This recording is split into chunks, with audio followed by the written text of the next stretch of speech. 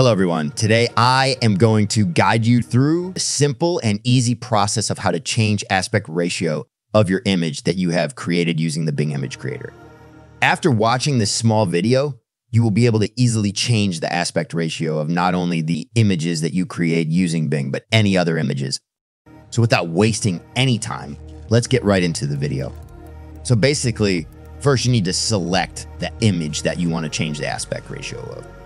I will generate an image using Bing Image Creator as an example. So you can just use any image that you want and then follow my steps. Once you have the image that you want to change the aspect ratio of, what you need to do is open up a new tab. Now in the search box, type AI image extender and hit enter. Wait for the search results to load.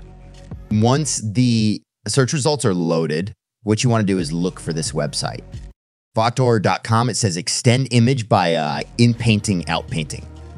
So open this website and you will be greeted with this page. From here, click on extend image. This will take you to this page where you will get to select the image that you want to change the aspect ratio. So simply select the image. Once you have selected the image, it will ask you to log in. If you do not have an account, simply create one using your email address, or you can just use your socials. Once you are logged in, the image will start processing. Wait for it to complete.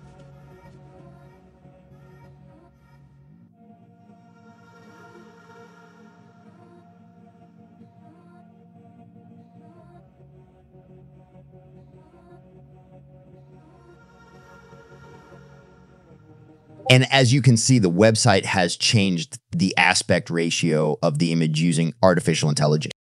So that was it. That was how you can change aspect ratio of any of your images. If you found this video informative, then hit the thumbs up and subscribe for future videos.